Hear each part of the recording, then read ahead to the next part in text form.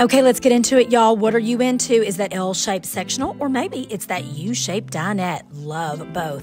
When it comes to entertainment centers, they are both amazing. Soundbar, fireplace, gorgeous flat screen. Let's talk kitchen. There's undermount sinks in both, great high-rise faucets, but maybe you're more counter space. And room for double bunks. What? Either way, fabulous. But when it comes to bathrooms, let's talk. Are you outside entry from the great outdoors, or maybe you want a bigger shower with pass through to the main bedroom? Which team are you on? What are you choosing? I gotta know.